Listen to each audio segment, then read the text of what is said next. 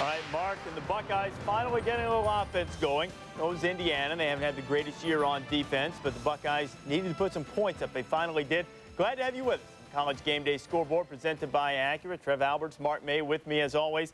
So as we look down the road, and certainly the road is going to get tougher for the Buckeyes, what do the Buckeyes take out of this from their offensive performance against Indiana? Well, I think what they got out of this football game is that they can move the ball offensively through the air and the ground. And I think when you watch this game, you saw the players on the sidelines very happy. Craig Krenzel jumping around on the sidelines. This is what their offense needed. They needed to move the ball offensively and put points on the board. Got 35 points today. I think that they are very satisfied in what they've done offensively. I think it's funny, too. We always talk about the Big Ten. We're talking about Purdue and Michigan State as clearly the two best teams in the Big Ten. I do think that's the case. But you look at this Ohio State team with this defense, the way they're playing. I don't care if it's Indiana or a high school team, to hold them to about 100 yards of total offense. And Mark mentioned it. Lydell Ross started the game running the football. That's Ohio State running. When they can run, that opens up the passing game. I was very impressed with Ohio State from top to bottom today. Indiana's not quite at the tier of the mid-mix of the Big Ten just yet, but one of the things we have seen in that conference and some others around the country, the ability to beat each other up. It seems that teams aren't able or aren't quite deep enough or skilled enough to put together week after week after week consistent performances. Now, Wisconsin's had 2 straight weeks of very emotional games. First, the win over Ohio State, the loss to Purdue. They go into Ryan Field, and they are 25 seconds away right now from being an upset victim at the hands of the Wildcats. And hey, let's not write. The Wildcats are about to go to 500, both overall and in the Big Ten, at least keep themselves in the chase for trying to become bowl eligible. They've got Purdue coming up next. Rece, I think you hit the nail on the head when you said emotion. And you talk about emotion. This is a game of emotion. It's college football. That's what's so great about college football from week to week. Some teams are at a high, some teams are at a low. It's tough to explain Wisconsin. They lose to UNLV.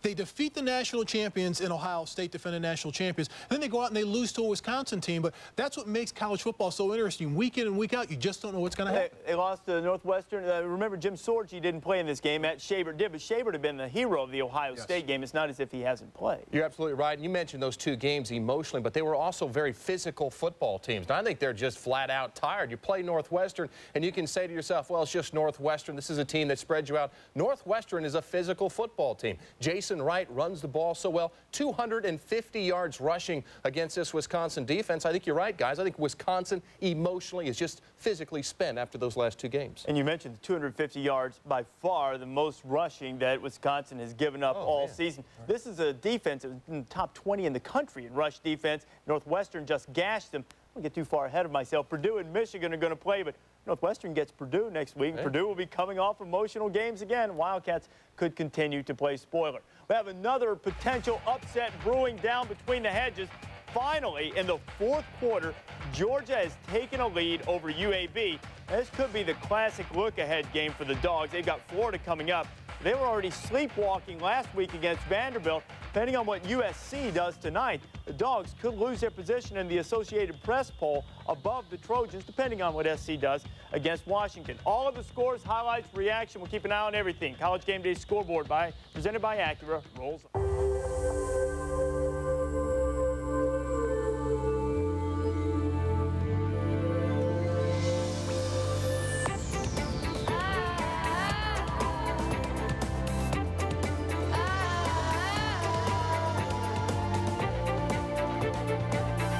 The 7-passenger, electronic 4-wheel drive, Acura MDX. Power and safety, living in perfect harmony. Why do we work? Why do we get up every day and leave the people we love? At the Principal Financial Group, we know you work for more than just a paycheck. For 120 years, the Principal has helped people keep more of the money they make and do more with the money they save. You work hard. We make work hard for you. The Principal Financial Group. We understand what you're working for. Join the thousands who've switched to Sonic for a better tasting breakfast. Like our Breakfast Club Toaster Sandwich, made with ham, egg, cheese, tomato, and bacon, and served on thick Texas toast. Drive into Sonic and have a good morning. I've got a question about 1-800-COLLECT. Fire away! Why advertise? Well, It's 1-800-COLLECT, as in collect calls, right? correct. Well, even you could remember that. Get me coffee. 1-800-COLLECT. It's obvious. I create. I create. I create. I create. I create. I create. I create. I create. I create. I create believers, nightmares, posters, truth. I create with freestyle. Freestyle. NBA Live 2004 with freestyle. Ready for everyone. What do you create? EA Sports. It's in the game. College Game Day Scoreboard, presented by Acura. Experience the performance today at your local Acura dealer. And in part by the Principal Financial Group. We understand what you're working for. You know, Ryan Field, Northwestern there in Evanston, that's not exactly a snake pit. Wildcats hadn't won there all season long. All three of their wins have been on the road, but against Wisconsin, Brett Bazinet finding Jason Wright, top 5 in the nation in scoring. Cats up 6-0. But here come the Badgers. Dwayne Smith. Look at Dwayne Smith here. Good blocking at the point of attack. Has the speed to bounce outside, make a couple guys miss, in for the end zone for a touchdown, Wisconsin. And here comes Wright. He tweaked an ankle there. Tangled up in a pile with the Badgers. It's a 9-7 game at this point, being helped off. He would help later. A little trickeration from Randy Walker. You know what? This is a staple in the hip pocket of the Walker playbook. He ran this against Purdue with success a couple of years ago. This time, Noah Herron setting up Jason Wright, who goes in again. The Wildcats defense does a fine job, and perhaps their best defense was that rushing offense that they were able to put on Wisconsin. Right around 250 on the ground against the nation's 20th ranked rush defense, 16-7 on the upset. Beautiful day running the ball for Northwestern, and you said it right, Rece. The key was to keep that Wisconsin offense off the field and dominate the point of attack. That's exactly what Northwestern did in this football. And again, no Sorgi in this game. Wisconsin goes down its second Big Ten loss. Penn State and Iowa. Joe Paterno deadlocked with Bobby Bowden atop the 1A all-time wins list. This is right after Fred Russell TD got called back, and Nathan Chandler found the wide-open hero back. Yaakov Yisrael, 82-yard pick-6, and the Nittany Lions. Opportunistic, up 7-0. This time, much better throw from Chandler to Warren Holloway. A wonderful job by Warren Holloway. Look at him extend to get this ball and come down and get a foot in bounds. A wonderful catch. Extra point was blocked. That's a rarity for Nate Kading. Here's Chandler again, this time to Calvin Davis. They've had to go down the depth chart, come up with some wide receivers to make plays. Here's Ramon Ochoa, who's done it. You know, when Nathan Chandler has time to sit in the pocket and step forward on his throws, he's a terrific quarterback. Without pressure, he's a good player. Chad Greenway blocked the punt for the Hawkeyes. Jemiah Roberts takes it in. Special teams play again, as we saw a week ago for Iowa, although they had some special teams meltdowns against Ohio State. What's that? That's the Rockettes. Oh. Well, you should know you're from Iowa. Getting ready to go do the Christmas Spectacular at Radio City Music Hall. Just over 3 minutes to go. Iowa seems to have this thing in hand. 26-14. Paterno will remain tied. Bowden can pass him if Florida State is able to beat Wake Forest coming up in just a little while this afternoon. This Minnesota and Illinois, the freshman Lawrence Maroney. Boy, this guy is patient for a young back, makes the play. Asad Abdul-Khalid, Aaron Hosak. Well, Aaron's lonely. Looking for some friends. Or enemies. Have you seen a quarterback who throws the ball better on the run than this young man right here, Asad Abdul-Khalid? You see him here, gets flushed out again on the run. Beautiful throw. Jared Ellerson on the receiving end there. It's a 23-10 game now. Here's Asad Abdul-Khalid again on the move. Sets up, plants those feet. Ellerson. Boy, that Ellerson has a knack for making big plays, and this freshman running back sort of taking a page out of the Marion Barber III book. He's having a knack for finding the end zone. Maroney goes in again. The Gophers, glad that they're not having to deal with one of the Michigan teams. 36-10. Boy, I tell you, just keeps getting worse and worse for Ron Turner. Now 1-8 and 1 win, not against a Division 1A opponent. Okay, Wisconsin really hits a big roadblock against Northwestern. What does this mean for the Big Ten race right now? Counting the Badgers totally out with the second loss? Well, yeah, I think so. I mean, I think when you look at the Big Ten right now, it's such a balanced league, and I think what happens is if you have any weaknesses, teams are good enough now to expose them. So I think the teams that are at the top are teams like a Purdue, and if you stack up to stop the run, they have a quarterback in Kyle Orton and can throw it. If you look at Michigan State, obviously they can run and throw as well. That's the whole key. The reason why Michigan isn't at the top of the Big Ten right now is if you been able to shut down their running attack. John Navarre has forced the ball in and thrown a turnover. So I think that's the whole key. The Big Ten, so many good teams, Mark, maybe not a premier team in the league, but Ohio State, once again, if they can get the running game going, they're right back in the thick of it, too.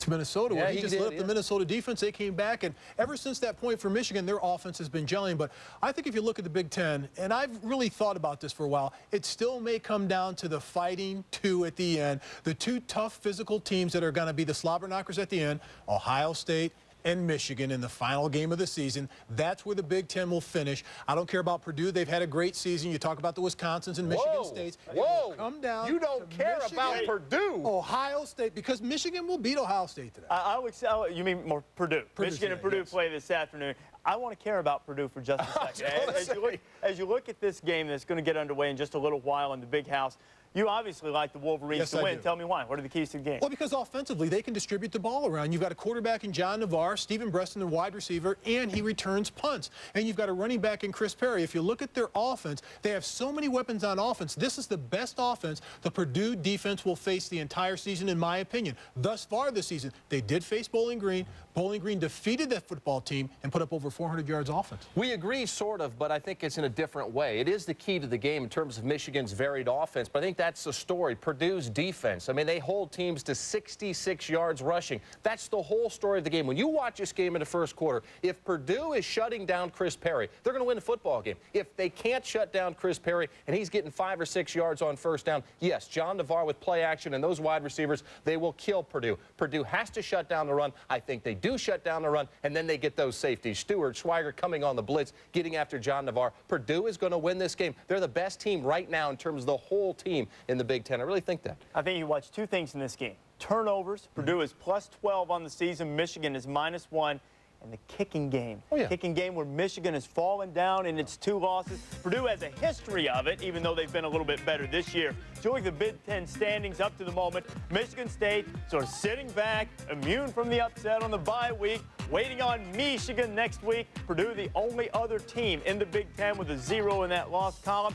As for the Spartans and what they have in front of them, well, it's daunting. Yes, That's what it is. They've got Michigan coming in that grudge match that they'll play on the banks of the old Red Cedar next Saturday. Then they go to the Shoe.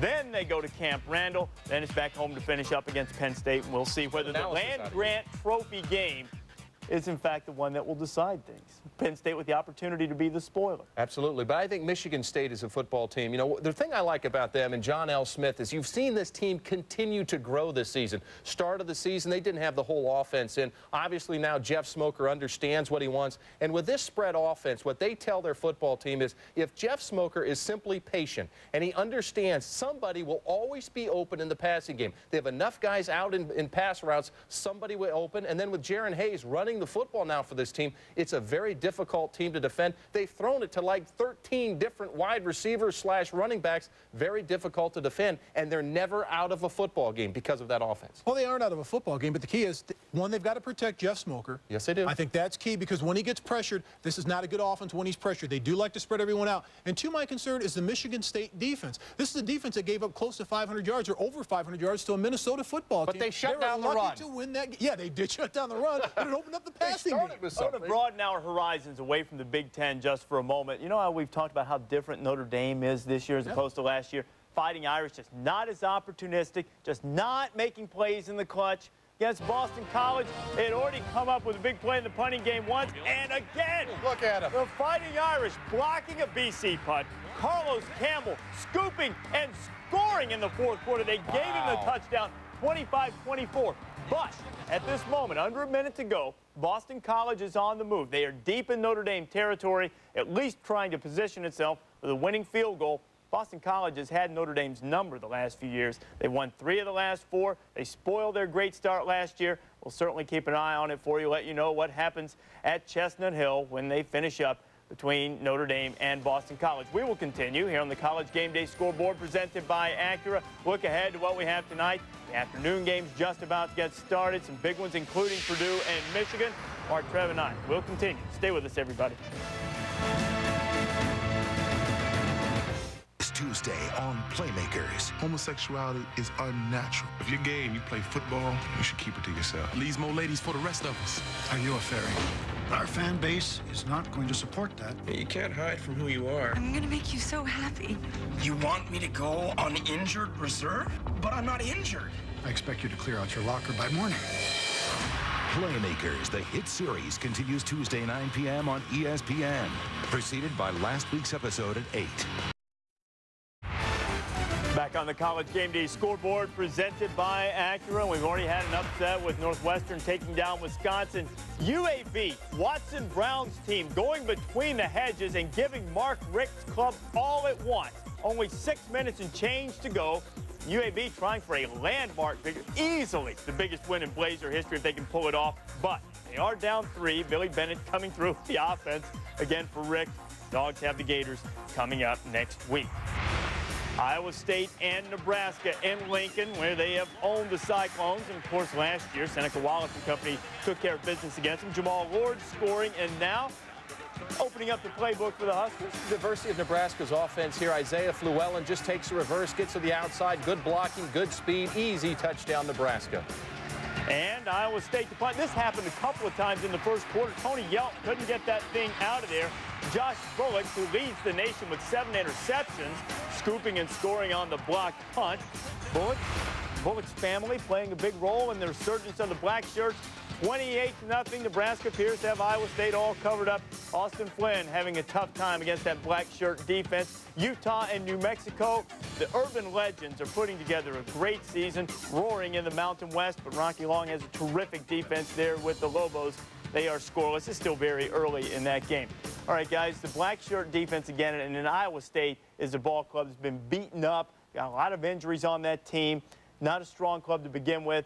Nebraska just seems to quietly keep sitting there with that one loss. Defense improves, offense is efficient. Well, it's the same thing as Ohio State playing Indiana. You say to yourself, well, what do we learn in this game? I think what you learn is they come out and play every week, and we look at the black shirt defense. It's so funny. I remember last year everybody talked about how, well, Nebraska has no talent. You know, I mean, they have no speed. I mean, they haven't been able to recruit. Same guys were here last year, suddenly are all of a sudden looking great. Josh Bullock could hardly get on the field last year. Now he's leading the nation in interceptions. DeMario Williams is getting pressure on quarterbacks. It's the coaching. I think Bo Pelini has come in, done a terrific job. He's gotten the players in position to make plays. And once again, Nebraska's defense first forcing turnovers, getting it done in special teams, Mark. I'm not saying they're going to play for the national championship, but clearly after a 7-7 year last year, Nebraska's made tremendous strides. Well, they have made tremendous strides, but I don't think this is a good barometer of their improvement. Look at it. And Ohio State, Indiana was? But this Iowa State team is depleted by injuries. They would have gotten a better challenge from their second team offense and defense today. That says a lot. But they have improved. They're 7-1 this year. Obviously, they were 7-7 last year.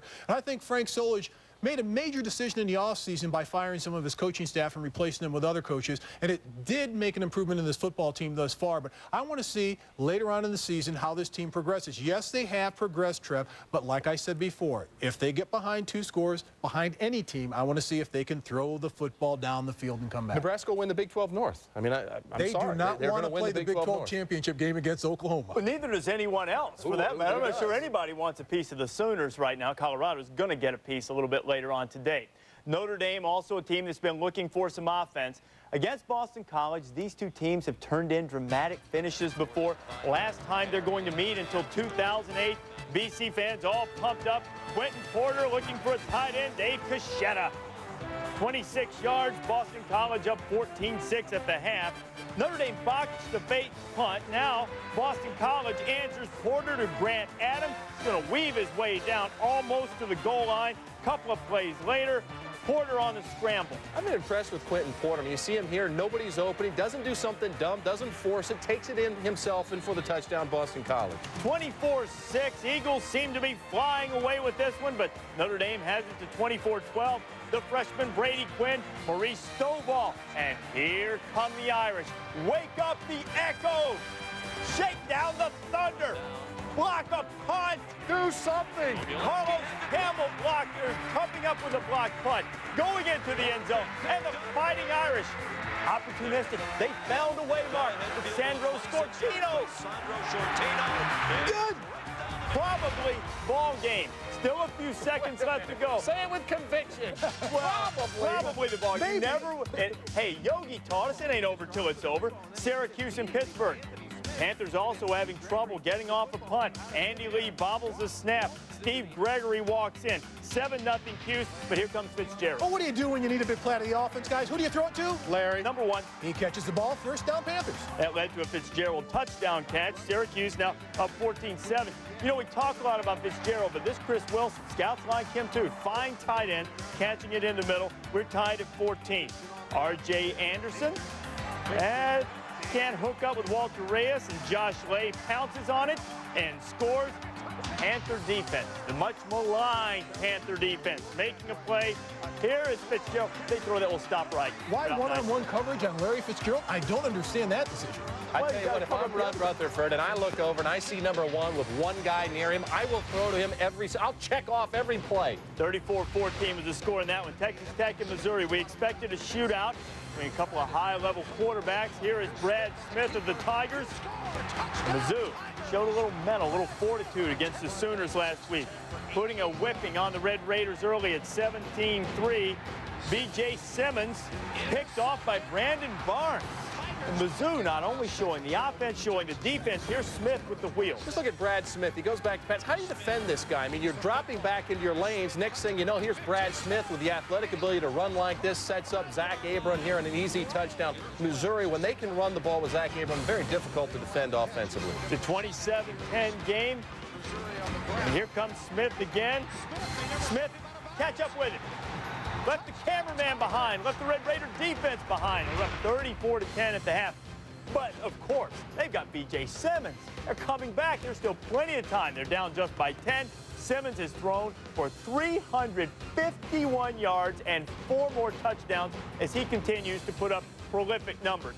Phillip Rivers has thrown 3 touchdown passes for North Carolina State. And in this game, Rivers passes Chris Winkie as the all-time leader in the ACC in touchdown passes, 28-10. Rivers and the Wolfpack are on top. Now, we've seen a lot of these fine quarterbacks. The Johnny Unitas Golden Arm Award goes to the nation's best senior quarterback. This is a pretty good group. I believe that Jason White is the consensus leader for the Heisman Trophy, but you know what?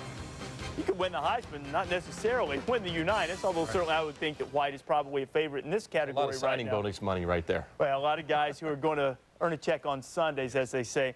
As you look at that group, who's the best quarterback of the group? I'm not asking who's going to win the Unitas or the Heisman. Who's the best quarterback? The best quarterback of the group is Jason White. I mean, the bottom line, people have talked, I've heard the argument about B.J. Simmons and all the things he does and the yards he's passed for. Well, he also has about 3 times as many attempts as Jason White. You can measure a quarterback by his pass efficiency rating. And you know what? Jason White is #1 in the nation in pass efficiency. You can look at his touchdowns to interceptions. 22 touchdowns, only 4 interceptions. Jason White, with his ability to hit every spot with every pass, is the best quarterback in the country right now. Well, he's the best quarterback in his system. But in the other system, I think B.J. Simmons, in their throwing system, is the best quarterback in the country. Are you saying that if Jason White was in that system, he wouldn't do as well as B.J. Simmons?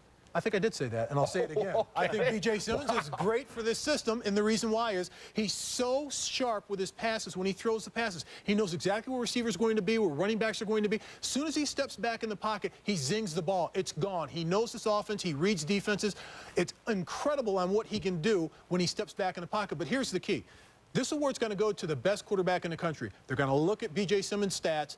He's going to win the award because he's going to throw for 5,000+ yards, plain and simple. I hope they're not that dumb. I really hope they look past stats. I hope we're past that in college football. But this award is called the Johnny Unitas Golden Arm Award, which means if it was just to the best quarterback, it could be a Brad Smith, which is a guy that runs and throws the ball. Yeah, but I'm just saying that type of quarterback that can run and throw the ball. But it's not. Every quarterback on that list was a throwing quarterback. Okay, as you look at that list, Mark, and take it to the next step, I know the most important thing right now is to be good in college. Which guy do you see there as the best pro prospect? Is it White? Is it J.P. Lossman? Maybe Eli Manning that we're going to see on ESPN2 tonight? It's going to be Eli Manning. And I think without a doubt, everyone knows it's going to be Eli Manning. One, he's got the pedigree with his father and his brother, Peyton already playing in the NFL. And two, they've been waiting on Eli to come out in the NFL ever since he was a baby. As soon as he got throwing a football, they said, this is going to be the next superstar. We're waiting on him. The last 3 years, he's a first-round pick. Mel Kiper's got him a top 10 pick. Then this year, he's a top 5 pick. He's going to be a first-round pick in the NFL. He's got the best upside potential potential out of those. I think what it is, Rece, is when you get to the next level, I mean, teams look past how your defense was. Teams look past things like, and teams won't look past things like knees. And Jason White having the 2 knee surgeries, that'll obviously be a factor. But Mark's right. You look at players based on what they can do at the next level, not what they did in college. And I think a lot of teams make that mistake. They look at what a guy did in college and say, well, that automatically translates to the NFL, and that doesn't automatically translate. I think I'm a pretty good example of that. Well, it didn't work out so well for you, a little injury situation there. Sorry, Rece. Well, you know what? Jason White, too, with the knee, in some ways it might have enhanced his professional prospects. It's taught him to be a better pocket passer. Well, I think it enhances his prospects because I believe his knees are stronger. And I said this earlier in this year, and everybody kind of looked at me like I lost my mind. Well, I had knee replacement surgery, not knee replacement surgery, but replacement surgery in my knee, the ACL surgery, and he's had them to each knee. And after my surgery, my knee was much stronger. 1, because I had to rehab, and 2, because the joint was much stronger. When I said his knees would be stronger, I think they are. The way that he's playing now, he runs around the field like there's no problem with his knees, and I think he's got the confidence now that he believes his legs are much stronger. And thankfully, still a lot of college football ahead for Jason White and all of those other guys on the list. And still more ahead here on the College Game Day Scoreboard presented by Acura. The next wave of games just about to get underway. We'll keep an eye on Georgia and UAB, let you know if the Blazers are able to pull off a stunner between the hedges. Stay with us, everybody.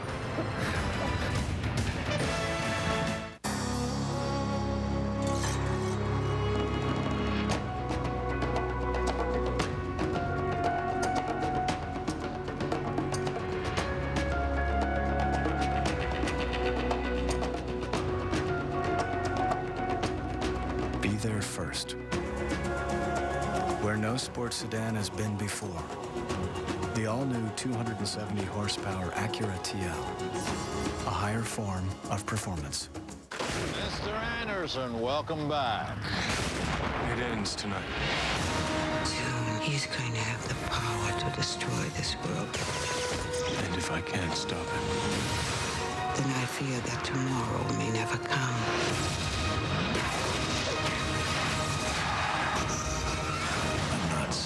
Bad once you get to know me. The Matrix Revolutions. Rated R. Starts Wednesday, November 5th. Hey, boys, your kitchen's on fire. You realize that, don't you? We're doing a 10-10-987 commercial. Have you used 10-10-987? I never get out of the kitchen. Well, you have to start. You call anywhere in the United States, all of Western Europe, Canada, 3 cents a minute, 39 cents to connect. I really don't make that many calls. It doesn't matter. You make 1 call, make 100 calls, 3 cents a minute. Where are you from? El Salvador. El Salvador. You call there quite often? Yeah, every weekend. 10-10-987. It's a very cheap rate. Check the internet. You know, I used to be a cook. Whoa, whoa, you burned my tomatoes. Oh, my God. Benny Wallace, wrong direction, bro. some other time. Let me tell you something. ESPN NBA basketball. I've lived the 24/7 mode, and I've achieved the ISO motion. Like this, and like that, and like this. Rated everyone. Join the thousands who've switched to Sonic for a better tasting breakfast. Like our Breakfast Club Toaster Sandwich, made with ham, egg, cheese, tomato, and bacon, and served on thick Texas toast. Drive into Sonic and have a good morning. College Game Day Scoreboard, presented by Acura. Experience the performance today at your local Acura dealer. And in part by 10-10-987. Give it a try. Rolling down to the ACC on the College Game Day Scoreboard, presented by Acura. North Carolina and Clemson, 8-point game, under a minute to go. Darian Durant had scored from 63 out earlier. That's a great block. Durant going for the end zone. Oh, football on the ground. And the Tigers recover.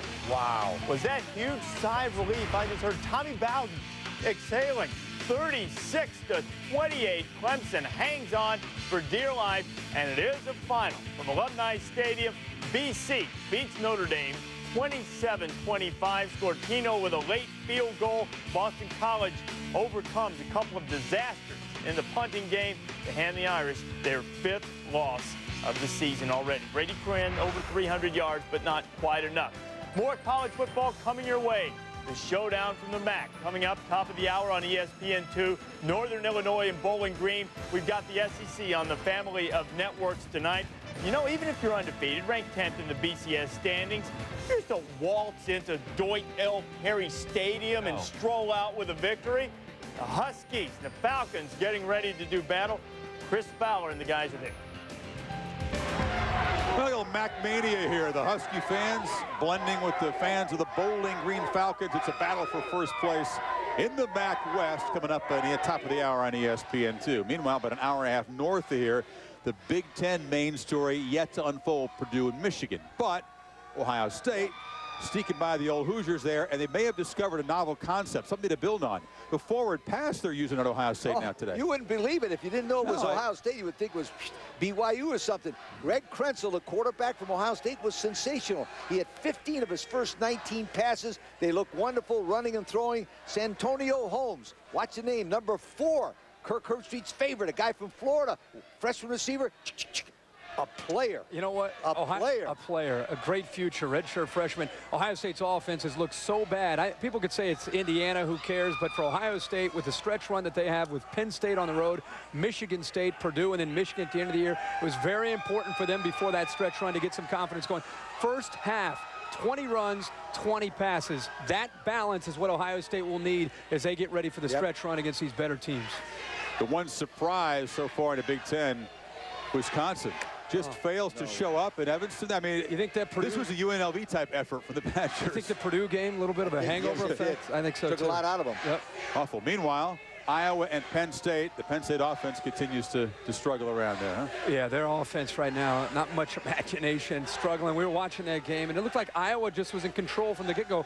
Probably could have been even a much larger score for Iowa, but Penn State caught a few breaks. In fact, they scored most of their points off of turnovers, but right now, Zach Mills and that offense, they can't get it going. But don't forget, Iowa's a good football team, especially in Iowa City. They've won 5 straight now in Iowa City. The 2 losses have been away from home. They're good in Iowa City. Let's get to the Huskies and the Falcons now. Good showcase for some offensive playmakers, some future NFL guys, 2 very productive offenses that are very different. Northern Illinois, Michael Turner, the running, a big, strong running back, number 2 in the nation in rushing. He had 156 yards at Alabama, most of them in the second half when they wore down the tide. I think he'll be the key, and particularly if it's raining and the weather like it is right now, Michael Turner could be the difference between these 2 teams for NIU to win the ball game. The guy's a strong runner. But you pick Bowling Green. He likes Bowling Green. He likes Bowling Green for the same reason I like Bowling Green. There's a revenge factor from last year's game and losing to Northern Illinois, ruined their season, and Josh Harris running and throwing, the balance, the creativity, the athletic ability. Josh Harris wins this game for the Falcons. If that happens, you got to believe Bowling Green could jump way up in the polls and also to BCS, but they're not concerned at all about that. The MAC West is all they want today. Guys, back to you.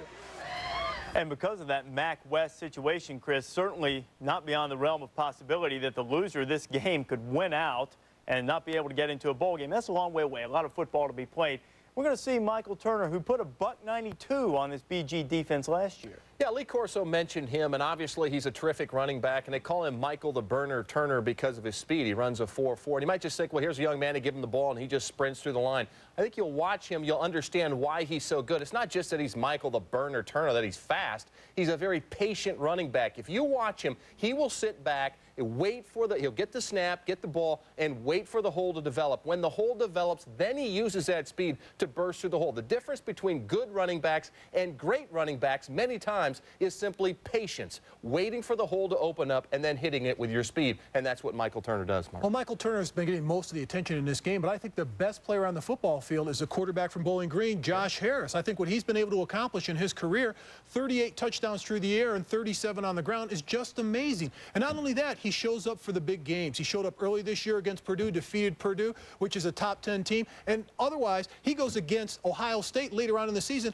a huge game against Ohio State, and almost pulls it out at the end. So he's used to the big game atmosphere. He's not going to be worried about the big game atmosphere with the cameras and the attention of this game. He's just going to go out and play his game, and I believe that's why Bowling Green will win this football game, because of the quarterback play of Josh Harris. I think you're right. Both of these teams are used to big game atmospheres. Look at Northern Illinois this year, you know? Yeah, they've played some places. Went down to Alabama and won. They had Maryland coming in their place. But in all those games, they weren't the big team in the big game. That is certainly a fair enough point. And Josh Harris has put up great numbers this year. He's 10th in the country in total offense, 25th in passing efficiency. That game is certainly worth a look. Top of the hour over on ESPN2.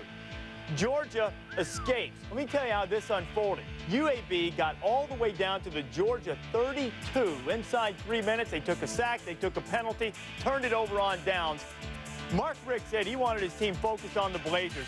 I can't believe he got that on this day, but it's a W. They advance. They get Florida coming up next. So Georgia is able to maintain its place. We're going to turn our attention tonight to the SEC West. The showdown on the Bayou between two breeds of Tigers, the Bayou Bengals from LSU, Auburn, which has turned its season around. You know what? There's some bad blood in this thing. Tommy Tuberville tried to extend an olive branch a couple of years ago, taking a knee after there had been really some back and forth thing among the fans. How do you see this thing unfolding tonight? Well, at the end of this game, if Auburn's up by 2 touchdowns and they're on the 1-yard line, they will not take a knee. They will be running into the end zone. They might not get out of Tiger Stadium if they don't. They don't like him very much. Well, I think the key of this game is going to be one up front, and obviously I usually say that, but in this game specifically, because if you look at LSU, they're the #1 rush defense in the land. They only give up 53 yards a game. If you look at Auburn, they're led by their running attack of Brandon Jacobs, over 180 yards last week, and Carnell Cadillac Williams, 6 touchdowns. That's right, 6 touchdowns last week against Mississippi State. That's where the game's going to be won and lost, the trenches up front. You're absolutely right. You know, we've focused a lot on Auburn, their running game, Jason Campbell, but I think you have to look a little bit Auburn, their resurgence, the reason also why they've won 5 games in a row is their defense has been terrific. We keep talking about the Cadillac and parking it in the garage and all that, and we forget about Dontarius Thomas and Carlos Dansby, 2 of the best linebackers you're going to see in the SEC. I think the whole key to this game is Matt Mock, the quarterback at LSU. If they shut down that running game of LSU, which I think they'll be able to do, Matt Mock facing pressure, that's the whole story of the game. If they get pressure on him, I think Auburn's playing better than anybody else right now in the SEC. I think Auburn gets it done. LSU's offensive line played its best game of the season last week against South Carolina. Had an emergence of a freshman running back in Ali Broussard that we will see tonight at 7:45 Eastern Time. Game we saw earlier this afternoon, Ohio State. Ohio State, the 114th ranked team in total offense. The 3 teams ranked below them, a combined 1-22 on the season. Tressel's flat out said, have to get better on offense if we're going to meet our goals. Against Indiana, Lydell Ross.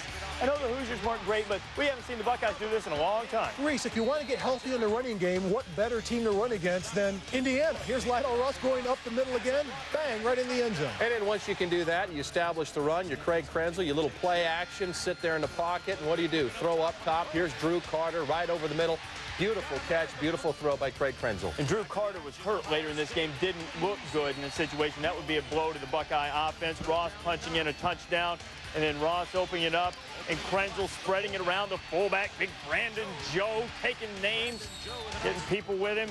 Then Santonio Holmes with the catch. Playmaker on the edge for the Buckeyes. Ohio State cruising 330 yards of total offense in the first half, more than they averaged for the game. Now Scott McMullen in there finding Holmes again. Indiana kept it from being a shutout. That was about the end of the good news for the Hoosiers, 35-6. But what's most important out of this game, look at the total yards by the offensive Ohio State. I know it's Indiana, but 624 yards. That's got to make Jim Tressel feel happy about his offense tonight. Well, Jim Tressel's got Penn State coming up next, and you had a moment to reflect on this one first. Looking at your kids on the sideline and how they react to each other, this seems like an unbelievably close football team, and that showed on the field today. How do they keep that camaraderie? Well, you know, that there's a lot of expectations for the kids here, and they care about each other a lot, and they play hard for one another, and when a guy like Drew Carter gets hurt, that really affects the whole group. It's a close bunch. But you had some young kids step up today and a breakout game for Lydell Ross. How do you assess his performance? Well, I think Lydell did a good job, and you know, he needs to keep getting better. If we want to have a chance to contend in this conference, we better be able to run and pass. I know you guys got the loss early in conference play, but how are you keeping the kids focused that there's a lot of Big Ten football left? I think they know that. They know how tough this league is. All right, thanks very much, Coach. Thank you. They have navigated October, and they head toward November. Destiny firmly in their control, but boy, big hills to climb on that schedule. Yeah, but Ohio State controls its own destiny. And so many times in terms of the Big Ten Conference, and so many times when you're looking at a team who could potentially win a conference, Ohio State's been there. They've been in big games. They know how to win close games. Because of their defense, they will be in every game. I don't care who they play, what offense it is, their defense is that good. If they can do what they did today, establish a running game in the first quarter, a very difficult offense to stop. That's the whole key. It's been the key with them this year. It'll be the key of them last year for the next 5 years. If they they can't run the ball in the first quarter, they're not very good on offense. They did today, Mark. Ohio State quarterback Craig Krenzel was jubilant on the sidelines during the game when Scott McMullen came in the game and he was done for the day. But the happiest players on this football team, the defense. This is the first game where they could sit back and say, you know, we can kick back. The offense finally scored. They're running the football. They're putting points on the scoreboard. The defense for Ohio State is probably the happiest right now. Can make you feel a little bit friskier. It can if you know you've got a little bit of a margin for error. Buckeyes haven't had that lately. Throughout the course of the year, Tiger Woods hasn't necessarily had a lot of margin for error, but he's still in the hunt, player of the year, and he's going to come your way top of the hour. As we turn our attention to golf, we'll have football on ESPN2, golf in just a few moments. More scores and highlights coming after this. The wait is over. Will the reality live up to the hype? For LeBron James, the NBA on ESPN returns with a Wednesday doubleheader. Magic Knicks at 8, Cavaliers Kings at 10:30. Wednesday.